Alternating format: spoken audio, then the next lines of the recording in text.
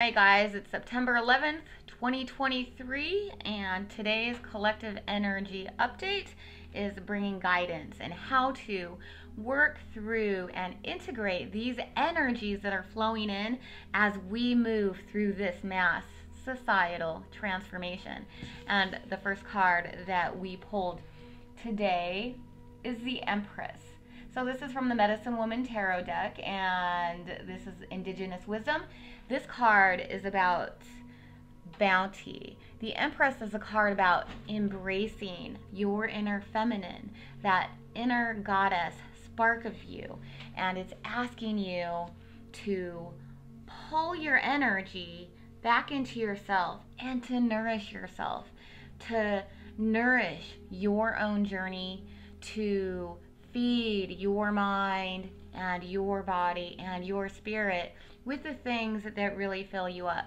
This is a card that asks you to establish this place of reasoning within and really understand why you speak and act and do in the ways that you do. And when things aren't working in your life, it's asking you to take this deep dive into your heart and to really assess where it is that you are sending your energy. Is it leaking out of your vessel? Are you stressed? Are you consumed with worry? Are you engulfed in these lower level feelings that really keep you focused on what's happening in the world outside of you? Or are you holding your power within and integrating it in a way that keeps you really self-empowered? Okay, so this is one that says it's time to go within and to figure out who you are, to really know who you are at a soul level, and to feed the things that really nourish your heart so that you can become well acquainted with the feeling of being heart-centered. And the more and more and more that you do this, the more and more and more you begin to recognize when you stray away from the heart center, because it arises through the experiences that bring you back into being a slave to this emotional state of mind that we have been conditioned to live in.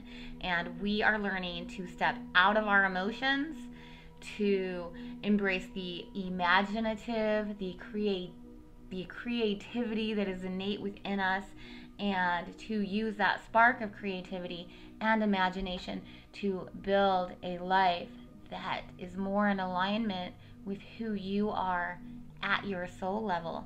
And then the second card that we got today is Judgment. So this is a card of discernment. So what is discernment? Discernment is being able to have the ability to read the energy of situations as they occur. It's about expanding your awareness out in the outer world and of what's going on out there by expanding your inner world. When you learn who you are, when you know what drives you, you are expanding your knowledge of self. And when you expand your knowledge of self, you expand the world that you live in. You don't change the world you live in, you change yourself and begin to encounter more of the things that are in alignment with who you are. It's the nature of energy. We are energy. We have a biological body, but we are energetic beings creating our reality. This is what science is revealing now. We're seeing all this chaos in the world as the systems break down because the systems have taught one perspective that no longer fit the species of humanity. And so we are making this shift into really knowing the truth of who we are and the truth of how we are driving the trajectory of what is happening in society. We are entangled quantumly in this collective agreement that is falling apart. And so we look at that from this third dimensional construct, and if you can learn how to disentangle yourself from that way of being where you are no longer subject to reacting to your emotional state, and you can learn how to embody a higher way of being where you can respond to events that occur in productive ways that further the progression of society, as opposed to reacting and just creating more of this cycle of drama that we see just kind of exploding right now. That's discernment. That is the ability to look beyond the surface level appearances and to understand where things are coming from. This is energy reading, and you can learn how to do it. Every single one of you, we embody this within our being naturally. It just needs to be tapped into. If you don't try to learn more about it, you won't get there. This is a journey. This is a development. This is a self-practice of growth and of continual learning in your life. And it's an understanding that you're creating what you are experiencing. And then our final card for this reading today is the Eight of Arrows, which flows very nicely with the Bounty and the Discernment card. The Eight of Arrows, I talk about this with my coaching clients, and this is about committing to a way of life. This is making a commitment to a lifestyle, and this is required in order to really come into balance within yourself. It is not a magic pill. There's no magic pill that you can take to balance your mental, physical, and spiritual bodies. It is a commitment to yourself. It's a commitment to entering into a divine union and a divine relationship with that spirit aspect of you. And when you do, the spirit aspect of you, there is an inner voice that will speak to you and through you and will change the trajectory of the course of your life, regardless of what's going on out there, because you change the focus.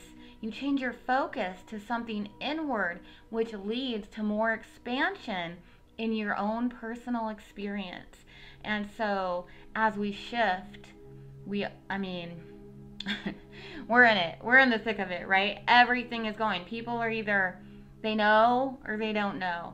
And so commit to a way. Commit to this.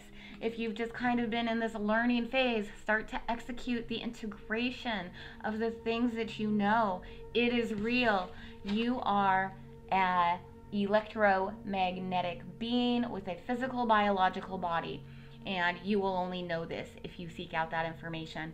And when you do, you are nourishing yourself. You're nourishing your spirit. You're nourishing your mind. And you are becoming more of who you are and integrating the wholeness of yourself.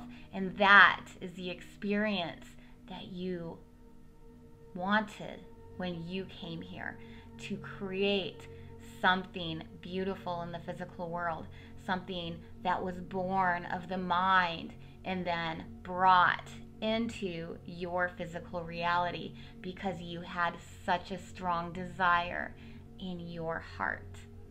Okay, I hope this helped, and I love you so much. Have a great day.